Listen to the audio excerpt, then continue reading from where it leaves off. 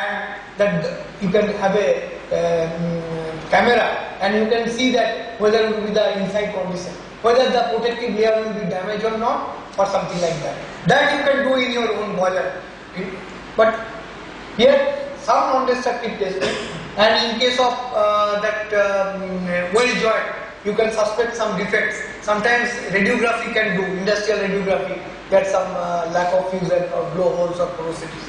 So that way, not in case-to-case basis, non-destructive testing is to be done.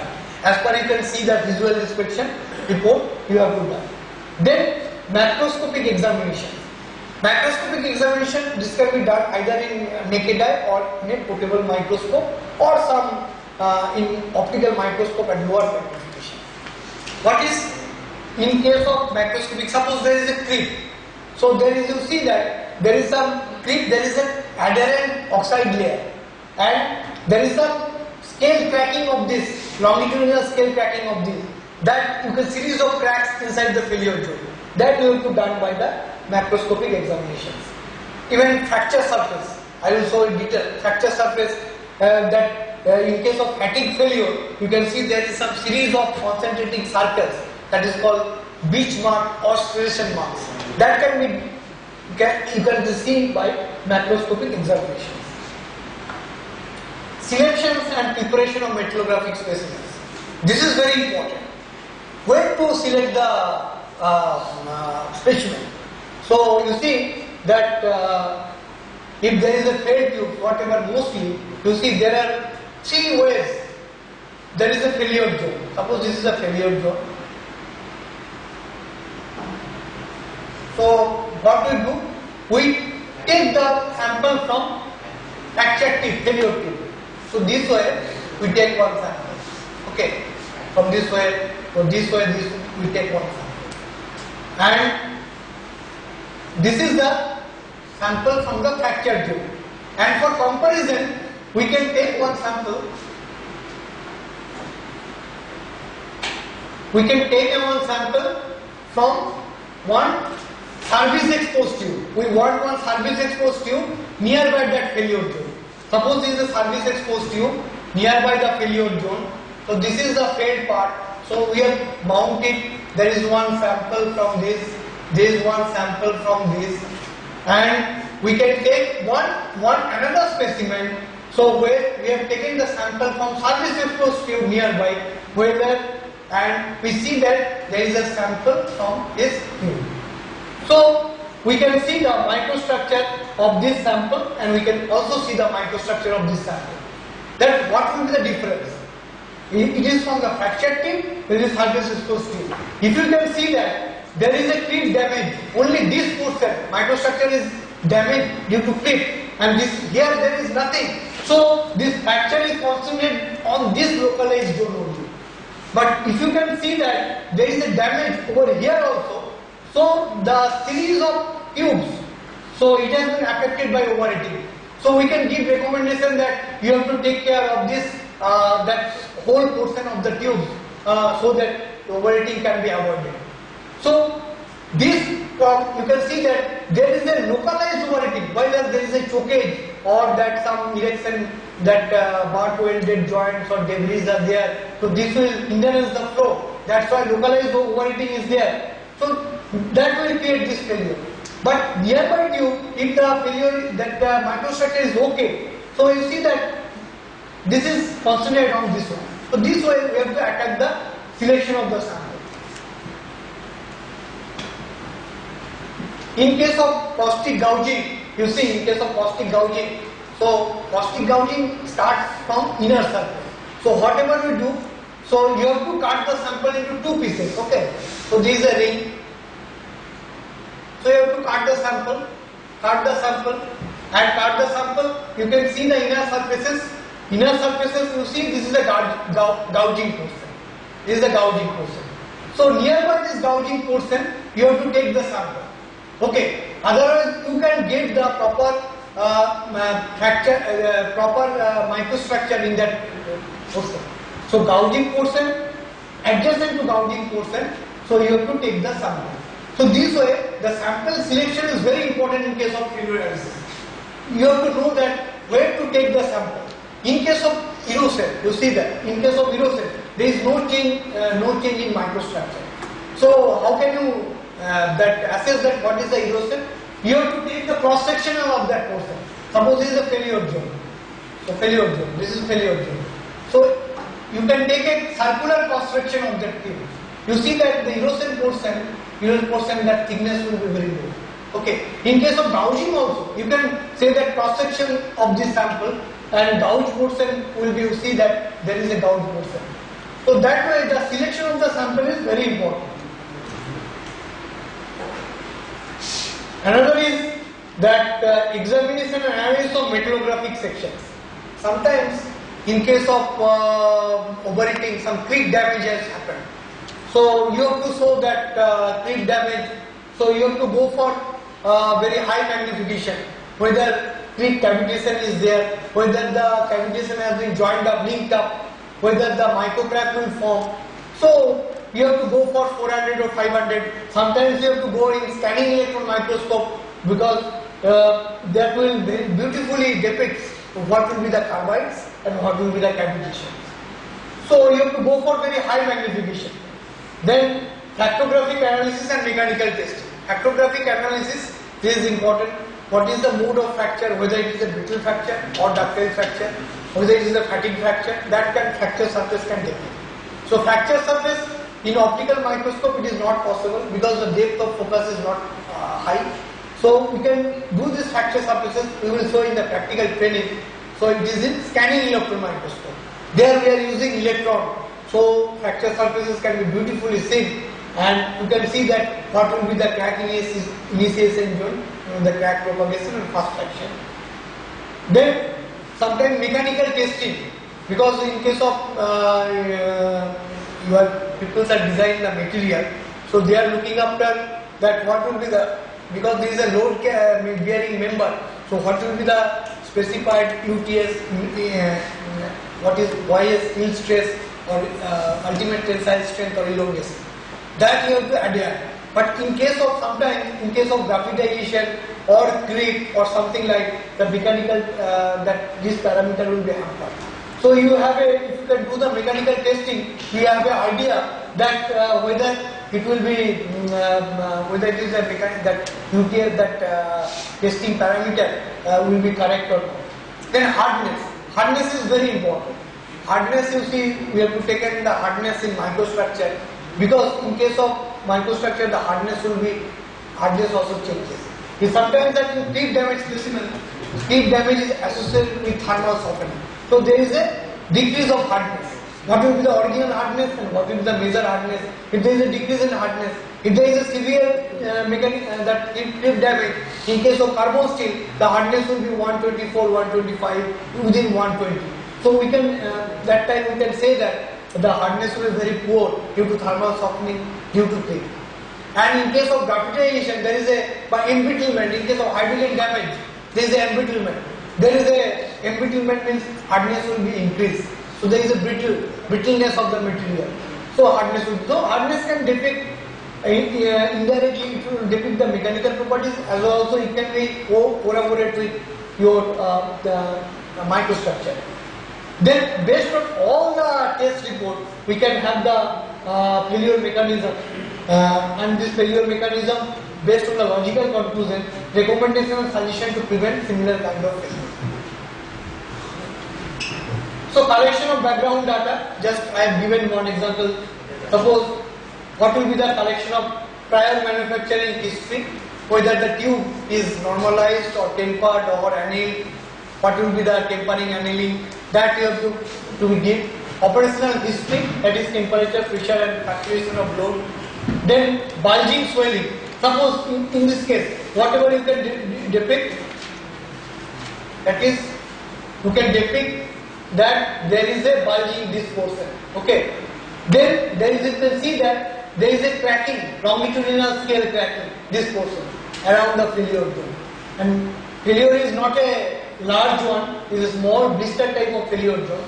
And if you can have a cross-sectional view, you see there is a inside side ID side scale. This is very important, because as the thickness of the ID side scale is increasing, so the heat transfer will be hampered. So there is a average increase in the tube metal temperature. So the localized metal temperature will be high and it can cause that bulging and subsequent failure. So this failure, bulging, this is if you say that bulging, swelling, there is no erosion and corrosion around failure zone, that you look after in any failure. What will be the material specification, what will be the running hours, and proper field quality assurance adopted or not. That is important because when you have given, whether in the particular, suppose in case of final superheater, whether you have given proper material or not, higher grade of steel, if you can give in a lower grade of steel instead of higher grade of steel, so this is chances of overheating. So this collection of background data is very important. Here is the visual inspection of different failure. You see that. So you see this tube. What happens? This tube, there is a wide open fracture, and when the steam is coming out, so it has been deformed like this. It will deform the specimen. So there is a bending, deforming. So it can, you see that time the temperature excursion is very high and material has been deformed. So that, and steam is coming out. So when steam is coming out, you can see, I can show that there is steam wheel that points this tube. Sometimes in short term overheating, you see that there is a different type of structure because this is the quenching effect of this. You see, whatever I just tell, when there is a tube failure, this steam will come out and it will that impinge on the other tubes. So sometimes when we receive 4-5 tubes, you have to predict what will be the primary cause of failure, primary tube failure zone. Because this tube steam, as soon as the tube failure has happened, you have to stop the boiler. But in case of night time, it is very difficult if you cannot do the stop the boiler as quick as possible. So there is a impingement of the steam from this, and also there is a loss of water circulation. This will make also overheating to the other side. So this is one of the typical failure zone. This is wide open burst. You see that this type of failure, you see that wide open burst is also there. This is inside that portion, you have to make the tube half. So this is a caustic gouging mark. You see that caustic gouging mark, this is important. And this caustic gouging mark, due to the poor water chemistry and also this is build-up of NaOH. This is also a failure region, wide open burst. But this is due to that HESH, due to graphitization. You see there is a wide that bulging of the tube, and finally there is a small blister type opening. There is a longitudinal scale cracking, hard scale outside the surface, and this is the failure that this failure will have some inner deposits as well as outer deposits. So based on this failure, you have to be have a conclusion of visual inspection whether the failure type is wide open burst, his mouth rupture. This is the common term used in boiler tube failure analogy. Whether thick lip or thin lip. You see that this is a thin lip failure because it is very thin. It is also, but this is sometimes this is some, if you can cut, this is a thick lip failure because this is small blister type opening. And based on this visual inspection and also your wall thickness, you have to either thick lip or thin lip. Whether it is a bulging and swelling, these are all that, this is a bulge, these are all bulge. Added an outside scale or scale cracking, detachment of protective oxide scale and internal deposits. There is a, sometimes there is a protective layer will be damaged, and this portion protective layer will be damaged, and there is a gouging mark, caustic gouging. So this is sometimes failure. You see that fracture surface. How clean is the fracture surface? You see that some portion has failed. So as soon as you can see the failure, so you have to put oil or grease. Otherwise, this clean fracture surface will not be possible. So this fracture surface, we have to be cut from this fracture area and clean it properly, and then put in that what type of fracture will be there. This is a fatigue failure fracture. You see that there is a concentration of circles which will form that beach mark or stellation marks, and this if you can naked eye you can see these marks, and this is the crack initiation zone. Crack initiation zone, then it will propagate, and finally first fracture, brittle fracture zone is there. So this is that inside of the tube or header. So by video probe inspection, that is that your tube is damaged, internal deposits, the protective layer has been damaged. So these are the same thing. So this is one of the example that whatever we received, that there is some ash deposits, basically ash is containing sulfur, and you see, we have done one thing, we have taken the cross-sectional view and we have give the sulfur print, and sulfur is looking like that brownish deposits. So this sulfur print, you see that there is a sulfur in the outside surface. Okay, sulfur in the outside surface. Sulfur print has been done. So these are under count. Then selection, preservation and cleaning of fracture surface. Sometimes not carefully preserved with oil and grease, whatever I have told. The fracture surface is separated carefully by abrasive cutter with the application of suitable cooling to avoid overheating during cutting. Because sometimes in huge sample it is difficult to draw it into the laboratory. So we just so that this portion will be required. So you have to cut the sample. But any sample, whenever cut, don't cut by without using coolant. Because in case of cutting, there is a chances of overheating. So proper coolant is to be adopted. So proper coolant to avoid any overheating during cutting. The selection of the fracture surface is very important. The selection should be such that the fracture surface reveals the characteristic features of the fracture. I have shown that what will be the fracture crack initiation point, that you won't able to predict, but our people, they will say that this fracture is important. So then cleaning. The selection of the fracture surface is very important. The sample should be properly cleaned before fractography test in scanning electron microscope. Basically we can clean like this. First we have clean with that loose rust or debris. Then we have to clean with ultrasonically. Any adherent deposits or something like that we will clean. The cleaning should be done by applying soft camel hair brush to remove loose scale and deposits. However, ultrasonic cleaning is done to remove adherent deposits, rust, etc. The fractographic study is important in case of fatigue failure. In case of fatigue failure, the fractographic study is very important. So you see that this is a failure zone inside the boiler. So we have to take the fracture surface. You see the fracture surface is full of rust. So that fracture marks are totally damaged. It is not properly preserved. So it has been totally damaged. Because if you can clean this, it has been already the fracture surface has been damaged. It is very difficult to predict the fracture pattern and also the fracture crack or initiation region. Very difficult. Here also that fracture surface, there is some concentrating mark. Still there is some brownish deposits due to rust. So dimensional measurement is sometimes important, whether the bulging. So in that we have to take dimensional measurement.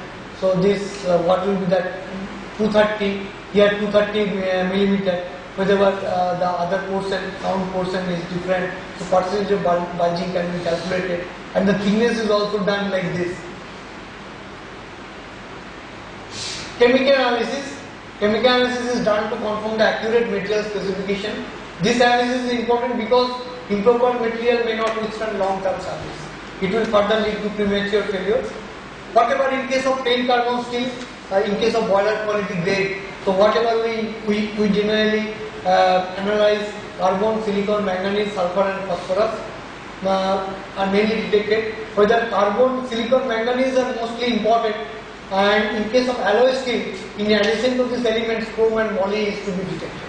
Sometimes in chrome moly a percentage is not proper, so there is a that you can check up that whether it is a mix-up of material or not.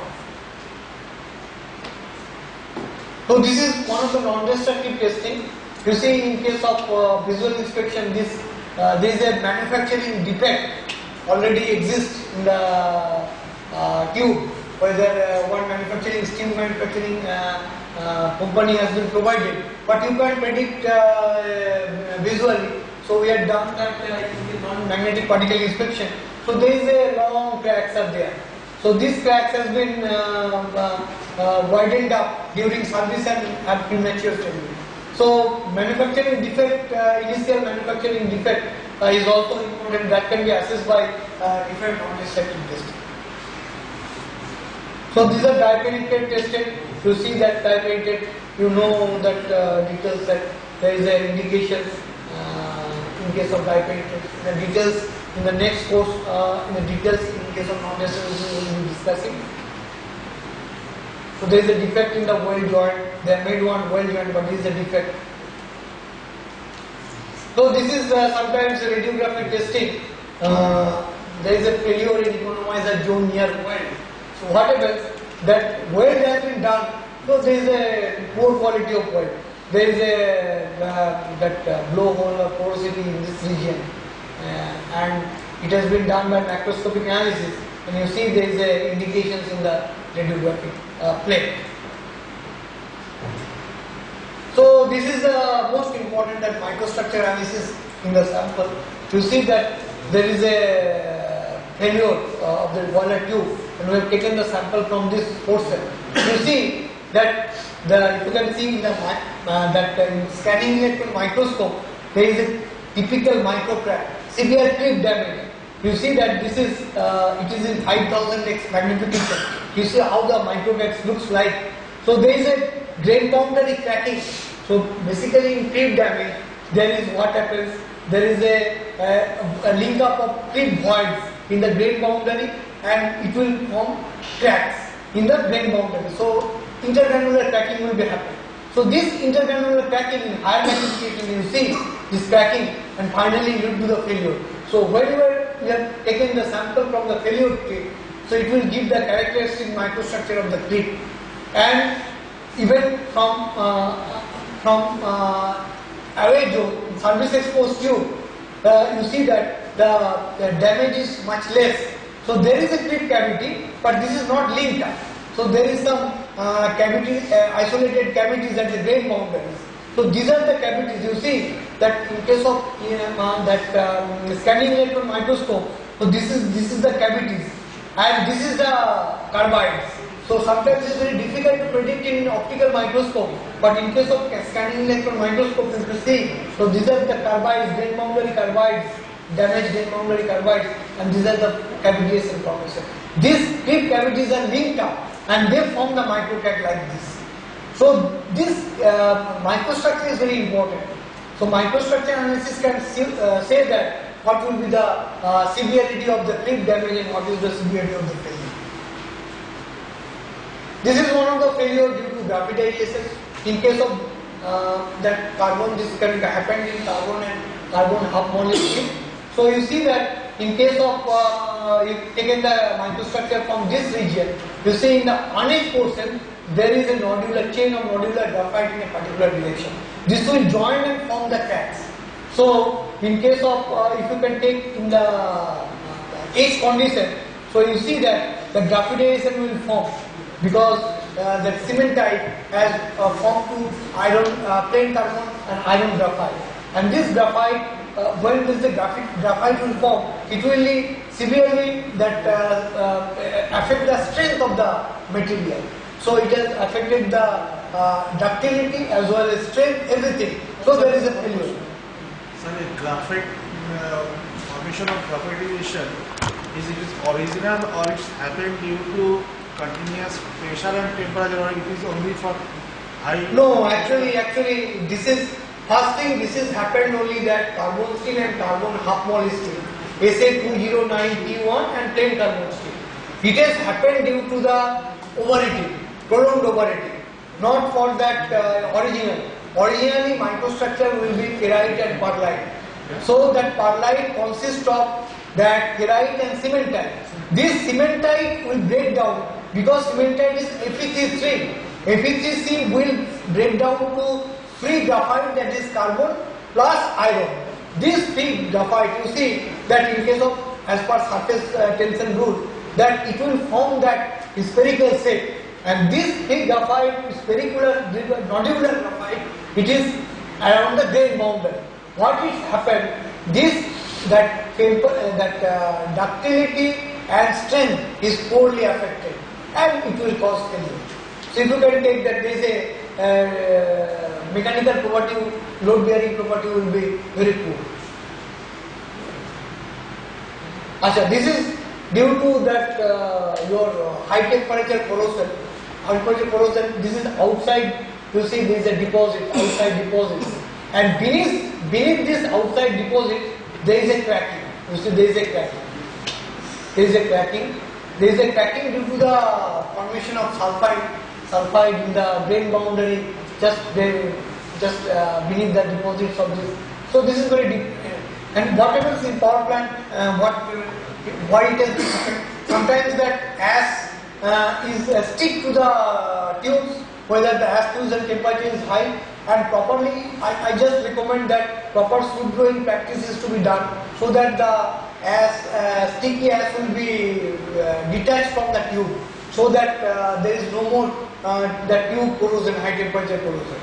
So even in high temperature, this is coupled with, this corrosion is coupled with pit. If you can see the microstructure, again there is a pit cavities. So original microstructure will be like damage will be that. There is a spheroidization. You see that there is a carbide and all that. Carbide will be the grain boundary. So it is not much damaged structure, but this is a very damaged structure. And this case is for the pore that ash is depositing on the tube, and it will affect the temperature and proper heat transfer will not be there, and it will cause the quick damage of the material. So this is the fractographic analysis, fracture surface, brittle fracture. This is river bed pattern fracture surface. This is also brittle fracture of a graphitized frame tubes. So brittle fracture. That is, embrittlement has been done by graphitization. So there is a increase of hardness, and ductility is poorly affected. So these are also the fractographic study. So these are also the brittle fracture, and this is a mixed mode fracture. There is some ductility is there, ductile void should be there. And here this is that crack initiation zone. This is basically a river bed brittle fracture. This is a crack initiation zone. So outside corrosion, you see one of the caustic embrittlement, caustic gouging. This is also a gouging inside surface. You see that mostly this is concentrated on the weld, around the weld. When there is a porous deposit will be affected. In case of weld, if there is a upset of the NaOH concentration and all. And this is outside corroded tubes. Tensile test is done to evaluate the material strength in terms of ultimate tensile strength, yield strength and percentage innovation. This evaluation is important in terms of material property. Any material damage like thermal softening and clip and embrittlement due to hydrogen damage, what I have told, may result in change in UPS, YS and load. Hardness testing also, the characteristic properties of the metal changes in hardness is due to occurrence of different damage of the machine. What is the control of boiler tube failure? Just taken 5-10 minutes. This is the here for that power plant purpose. So what you have to maintain to minimize the tube failure. So that is in design stage, that adequate furnace sizes. This is not a real design practice. Addressing left right unbalance in gas temperature. This is important because you see that most of the time left hand side gas temperature is very high, right hand side there is no uniformity in the gas temperature. So this will have a non-uniform pattern of temperature and may rise to that overheating in a particular region. Material selection is very important, whether proper material is given, so that even in case of 500 megawatt we are using 9-to-1 mono steel and also austenitic stainless steel. So poor material selection, material upgradation is also